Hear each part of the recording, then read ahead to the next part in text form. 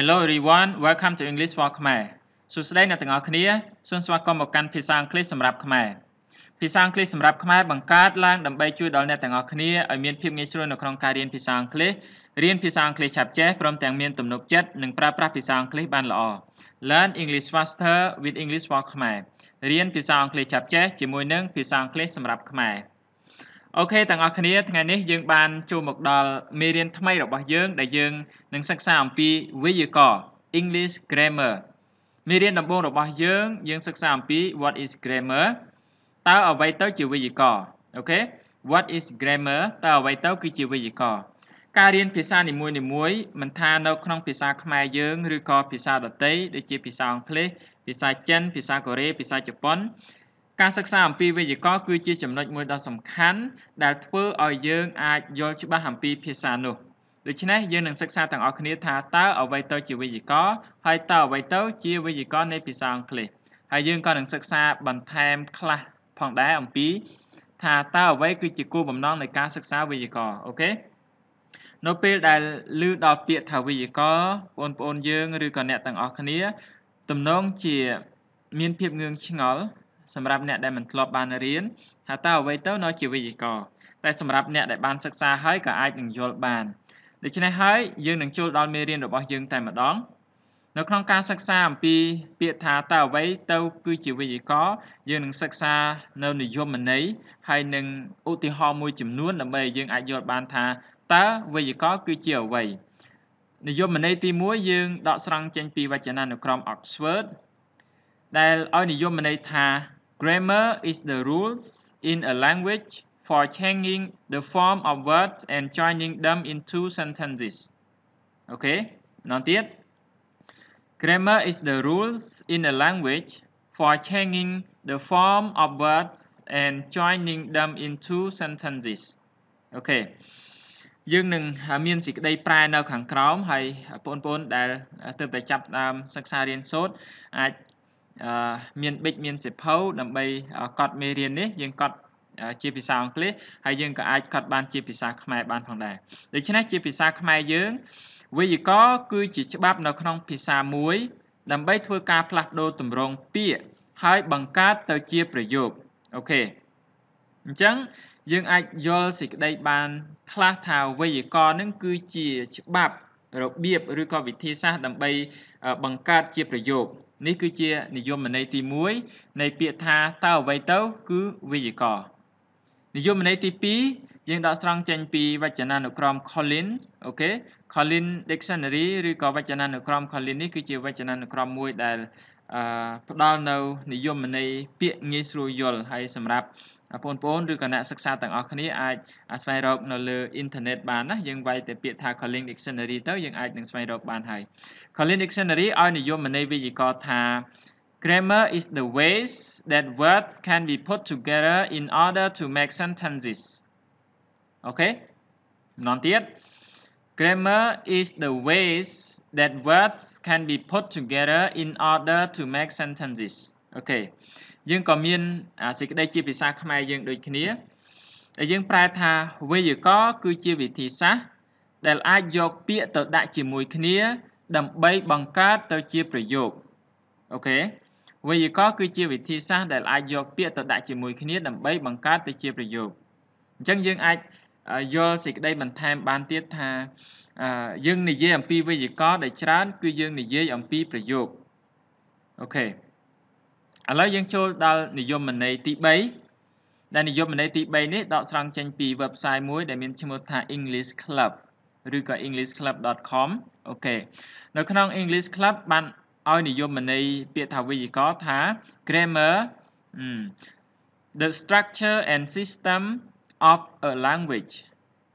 Grammar the structure and system of a language អូខេដែលមានសេចក្តីជាភាសាខ្មែរយើងថាវេយ្យាករណ៍គឺជាទម្រង់និងប្រព័ន្ធនៃភាសាមួយវេយ្យាករណ៍គឺជាទម្រង់នៃប្រព័ន្ធនៃភាសាមួយអូខេនេះគឺជានិយមន័យទី3ដែល website English Club បានផ្ដល់និយមន័យឲ្យពាក្យថាវេយ្យាករណ៍យើងចូលដល់និយមន័យទី4និយមន័យទី4 Grammar is the art of speaking or writing correctly ម្ដងទៀត Grammar is the art of speaking or writing correctly ជាភាសាខ្មែរយើងថាវេយ្យាករណ៍គឺជាសិល្បៈនៃការនិយាយឬការសរសេរឲ្យបានត្រឹមត្រូវទៅតាមក្បួនខ្នាតវេយ្យាករណ៍គឺជាសិល្បៈនៃការនិយាយឬការសរសេរឲ្យបានត្រឹមត្រូវទៅតាមក្បួនខ្នាតនិយមន័យទី5 Grammar is the science of putting the words in the right places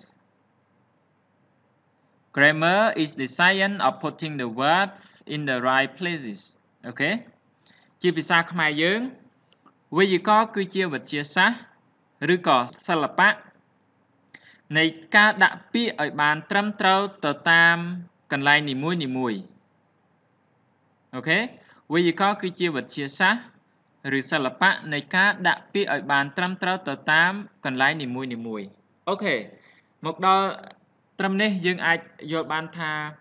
នៅពេលដែលយើងនិយាយដល់វេយ្យាករណ៍ទី1យើងនិយាយអំពីក្បួនខ្នាតឬក៏និយាយអំពីច្បាប់អូខេ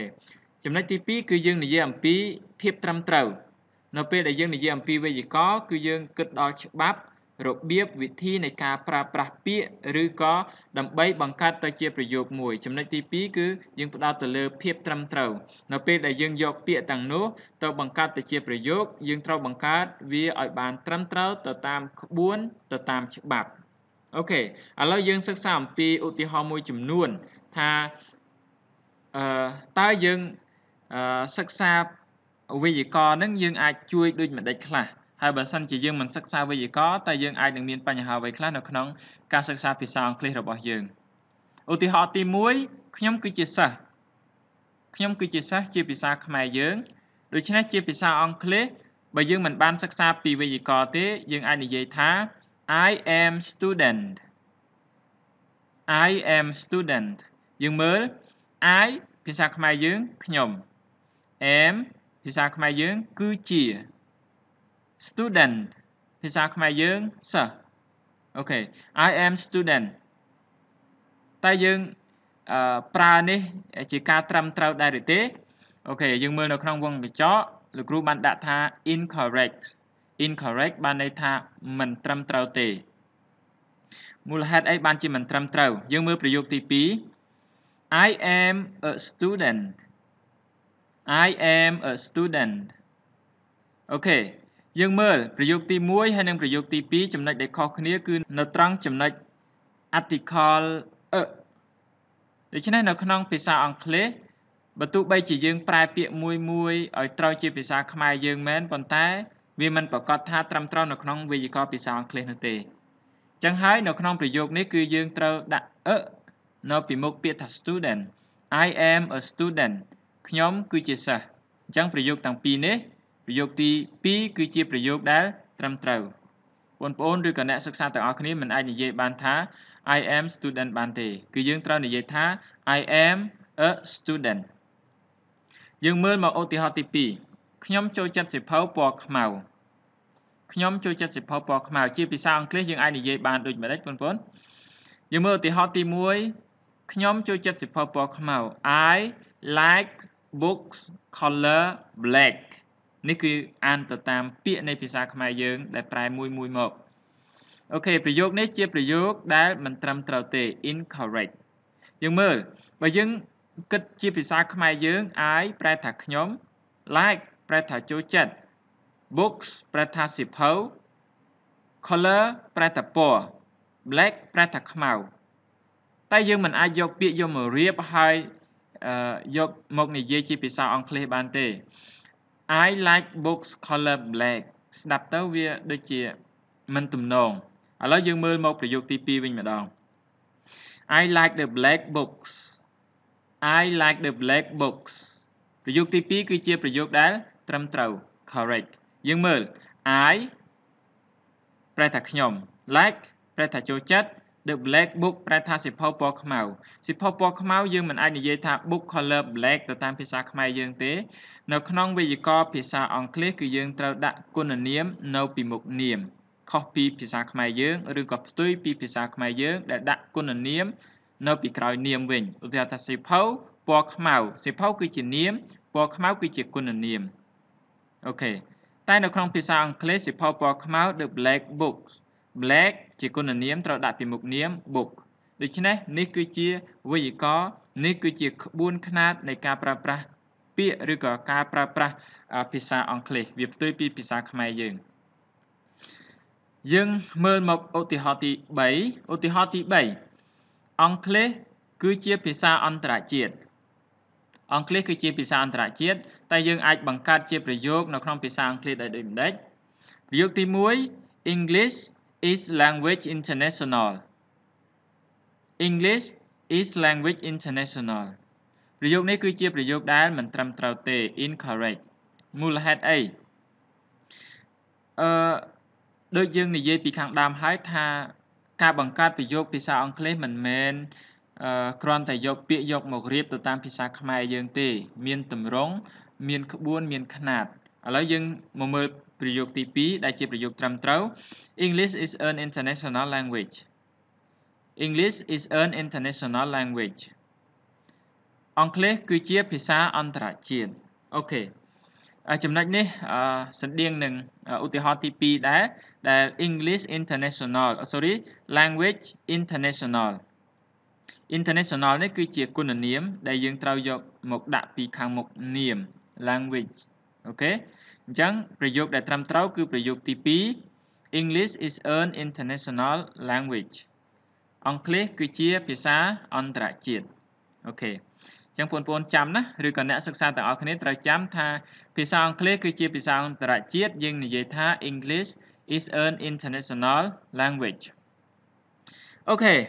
ដូច្នេះការសិក្សាអំពីនិយមន័យនិងឧទាហរណ៍មួយចំនួននៃពាក្យថាវេយ្យាករណ៍យើងបានសិក្សាហើយមកដល់ចំណុចបន្ទាប់យើងសិក្សាថា What is an English grammar What is an English grammar តើអ្វីទៅគឺជាវេយ្យាករណ៍ភាសាអង់គ្លេសដំបូងយើងសិក្សាតែពាក្យថាវេយ្យាករណ៍ឯងតែនៅក្នុងចំណុចនេះយើងសិក្សាថាតើអ្វីទៅជាវេយ្យាករណ៍នៃភាសាអង់គ្លេសឥឡូវយើងមើលទាំងអស់គ្នា It is the rules of the English language It is the rules of the English language អូខេ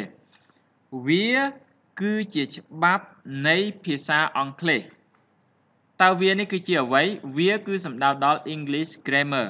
ដូច្នេះ What is an English grammar តើអ្វីគឺជាវេយ្យាករណ៍នៃភាសាអង់គ្លេស It is the rules of the English language វេយ្យាករណ៍នៃភាសាអង់គ្លេសគឺជាច្បាប់នៃភាសាអង់គ្លេសច្បាប់នៃភាសាអង់គ្លេសគឺសំដៅដល់របៀបវិធីនៃការប្រើប្រាស់ភាសាអង់គ្លេសបានត្រឹមត្រូវបានល្អបានប្រសើរអូខេនេះគឺជាចំណុចមួយដ៏សំខាន់ដែលបងប្អូនទាំងអស់គ្នាគួរតែចងចាំចូលដល់ចំណុចបន្ទាប់យើងសិក្សាអំពីគោលបំណងនៃការសិក្សាវេយ្យាករណ៍វាគឺជាចំណុចល្អដែលបងប្អូនអាចយល់ថាតើមូលហេតុអីបានជាយើងចាំបាច់សិក្សាវេយ្យាករណ៍ភាសាអង់គ្លេសតើយើងមានគោលបំណងអ្វីជាសំណួរយើងអាចសួរបានថា What are the purposes of learning English grammar What are the purposes of learning English grammar តើអ្វីគឺជាគោលបំណងនៃការរៀនវេយ្យាករណ៍ភាសាអង់គ្លេសម្ដងទៀតណាតើអ្វីដែលជាគោលបំណងនៃការរៀនវេយ្យាករណ៍ភាសាអង់គ្លេសឥឡូវបងប្អូនយើងមើលទាំងអស់គ្នាតើអ្វីទៅជាគោលបំណងនៅក្នុងនេះយើងនឹងលើកយកនៅចំណុចចំនួន5ដែលជាគោលបំណងនៅក្នុងការរៀនភាសាអង់គ្លេសយកមកចែករំលែកជាមួយនឹងបងប្អូនទាំងអស់គ្នាចំណុចទី1 to use English correctly to use English correctly to use English correctly ប្រែថាដើម្បីប្រើប្រាស់ភាសាអង់គ្លេសឲ្យបានត្រឹមត្រូវដើម្បីប្រើប្រាស់ភាសាអង់គ្លេសឲ្យបានត្រឹមត្រូវនេះគឺជាចំណុចទី1នៃគោលបំណងក្នុងការរៀនភាសាអង់គ្លេសឬក៏ក្នុងការរៀនវេយ្យាករណ៍ភាសាអង់គ្លេសចំណុចទី2 be confident to use English be confident to use English អូខេ be confident to use English ដើម្បីមានទំនុកចិត្តនៅក្នុងការប្រើប្រាស់ភាសាអង់គ្លេស ដើម្បីមានទំនុកចិត្តនៅក្នុងការប្រើប្រាស់ភាសាអង់គ្លេសនៅពេលដែលយើងដឹងថាខ្លួនយើងបានប្រើប្រាស់ភាសាអង់គ្លេសបានត្រឹមត្រូវហើយទាំងអស់គ្នាយើងនឹងមានទំនុកចិត្តនៅក្នុងការប្រើប្រាស់ភាសាអង់គ្លេសនេះគឺជាគោលបំណងនៃការសិក្សាវេយ្យាករណ៍ចំណុចទី3 be a better English learner be a better English learner អូខេ be a better English learner ដើម្បីក្លាយទៅជាអ្នករៀនភាសាអង់គ្លេសដ៏ប្រសើរដើម្បីក្លាយទៅជាអ្នករៀនភាសាអង់គ្លេសដ៏ប្រសើរយើងដឹងហើយថាការរៀនពីវេយ្យាករណ៍គឺជាចំណុចមួយដ៏សំខាន់នៅក្នុងការរៀនភាសានីមួយៗអញ្ចឹងហើយការរៀនអំពីភាសាឬក៏វេយ្យាករណ៍ភាសាអង់គ្លេសក៏ដូចគ្នាបើប្រៀបធៀបទៅនឹងអ្នកដែលមិនបានសិក្សាវេយ្យាករណ៍យើងនឹងក្លាយទៅជាអ្នករៀនដ៏ប្រសើរអូខេយើងមើលចំណុចទី4 to be a good English teacher to be a good English teacher អូខេ to be a good English teacher ដើម្បីក្លាយខ្លួនទៅជាគ្រូបង្រៀនភាសាអង់គ្លេសដ៏ល្អអ្នកទាំងអស់គ្នាគិតមើលថាបើសិនជាយើងជាគ្រូបង្រៀនភាសាអង់គ្លេសឬក៏ភាសាដទៃទៀតក៏ដូចគ្នាបើសិនជាយើងមិនចេះភាសាសំទោសបើសិនជាយើងមិនចេះអំពីវេយ្យាករណ៍ទេសួរថាតើយើងអាចក្លាយទៅជាគ្រូបង្រៀនដ៏ល្អទេមិនអាចទេមែនទេអូខេអញ្ចឹងការរៀនអំពីវេយ្យាករណ៍ភាសាអង់គ្លេសដើម្បីក្លាយខ្លួនទៅជាគ្រូបង្រៀនភាសាអង់គ្លេសដ៏ល្អនាពេលអនាគតចំណុចទី5ចុងក្រោយគោលបំណងនៃការរៀនភាសាវេយ្យាករណ៍ភាសាអង់គ្លេស to get more chance to study abroad to get more chance to study abroad អូខេដើម្បីទទួលបានឱកាសទៅសិក្សានៅបរទេសដើម្បីទទួលបានឱកាសទៅសិក្សានៅបរទេសអូខេការសិក្សាអំពីវេយ្យាករណ៍ភាសាអង់គ្លេសក៏ជាការផ្ដល់ឱកាសឲ្យយើងទៅសិក្សាឬក៏ទៅរៀននៅបរទេសដែរមូលហេតុអីយើងដឹងហើយថាការទៅរៀននៅបរទេសយើងចាំបាច់ត្រូវចេះភាសាដែលភាសាសំខាន់ជាទូទៅដែលយើងតែងតែដឹងគឺភាសាអង់គ្លេសនឹងឯងហើយប្រទេសដែលប្រើប្រាស់ភាសាអង់គ្លេសមានច្រើននៅទូទាំងពិភពលោកយើង such as America, England, Australia, Singapore, Japan, etc. ប្រទេសដែលប្រើប្រាស់ភាសាអង់គ្លេសដែលយើងអាចសិក្សាបានដូចជានៅសហរដ្ឋអាមេរិកនៅប្រទេសអង់គ្លេសនៅប្រទេសអូស្ត្រាលីនៅប្រទេសសិង្ហបុរីហើយប្រទេសជប៉ុនយើងមើលប្រទេសសិង្ហបុរីហើយប្រទេសជប៉ុនជាប្រទេសនៅតំបន់អាស៊ានយើងក៏ជាប្រទេសដែលអាចប្រើប្រាស់ភាសាអង់គ្លេសដើម្បីសិក្សានៅសាលាឬក៏នៅថ្នាក់មហាវិទ្យាល័យបានដូចគ្នាយើងគិតមើលថាបើសិនជាយើងមិនចេះវេយ្យាករណ៍យើងមិនចេះភាសាអង់គ្លេសទេយើងធ្វើតេស្តភាសាអង់គ្លេសតើឱកាសនៃការជាប់នឹងមានច្រើនទេមិនមានទេដូច្នេះហើយការសិក្សាអំពីវេយ្យាករណ៍ភាសាអង់គ្លេសការសិក្សាអំពីក្បួនខ្នាតនៃការប្រើប្រាស់ភាសាអង់គ្លេសគឺជាការផ្ដល់ឱកាសឲ្យយើងទទួលបានអាហារូបករណ៍ឬក៏ទទួលបានឱកាសទៅសិក្សានៅប្រទេសខាងក្រៅក្រៅពីប្រទេសខ្មែរយើងដូច្នេះការសិក្សាភាសាអង់គ្លេសគឺជាចំណុចសំខាន់ណាស់បងប្អូនចង់សង្ខេបដល់ទាំងអស់គ្នាឲ្យបានច្បាស់ម្ដងទៀតថាគោលបំណងនៃការរៀនភាសាអង់គ្លេសចំណុចទី1គឺដើម្បីប្រើប្រាស់ភាសាអង់គ្លេសបានល្អនេះជាគោលបំណងទី1គោលបំណងទី2គឺដើម្បីប្រើប្រាស់ភាសាអង់គ្លេសដោយទំនុកចិត្តនៅពេលដែលយើងចេះវេយ្យាករណ៍ហើយគឺយើងប្រើប្រាស់ដោយទំនុកចិត្តទី3គឺដើម្បីក្លាយទៅជាអ្នករៀនដ៏ប្រសើរប្រៀបធៀបទៅអ្នកដែលមិនបានរៀនវេយ្យាករណ៍ចំណុចទី4គឺដើម្បីក្លាយទៅជាគ្រូបង្រៀនភាសាអង់គ្លេសដ៏ល្អគ្រូបង្រៀនភាសាអង់គ្លេសដ៏ល្អគឺជាគ្រូបង្រៀនដែលយល់ច្បាស់អំពីវេយ្យាករណ៍ចំណុចទី5ដើម្បីទទួលបានឱកាសជាច្រើនទៅសិក្សានៅបរទេសដូចជាសហរដ្ឋអាមេរិកនៅប្រទេសអង់គ្លេសអូស្ត្រាលីសិង្ហបុរីជប៉ុនភាសាប្រទេសជប៉ុនអូខេនេះគឺជាចំណុចដ៏សំខាន់សម្រាប់ទាំងអស់គ្នាដែលយើងសិក្សាភាសាអង់គ្លេសOkay, thank you everyone. Now we come to the end of this lesson. អរគុណទាំងអស់គ្នាឥឡូវយើងបានចូលមកដល់ចុងបញ្ចប់នៃមេរៀនរបស់យើងថ្ងៃនេះហើយដើម្បីទទួលបានមេរៀនថ្មីៗសូមចុច like page Facebook របស់យើងហើយក៏កុំភ្លេចចុច like ហើយនិង share វីដេអូនេះដើម្បីចែករំលែកជាមួយនឹងមិត្តភ័ក្តិរបស់យើងនៅលើ Facebook ផងដែរសម្រាប់អ្នកដែលកំពុងទស្សនានៅលើ YouTube សូមជួយចុច Subscribe ហើយចុចរូបសញ្ញាកណ្ដឹងដើម្បីទទួលបានមេរៀនថ្មីៗ Thank you everyone. Hope all of you enjoy learning English with English for Khmer. See you in the next lesson.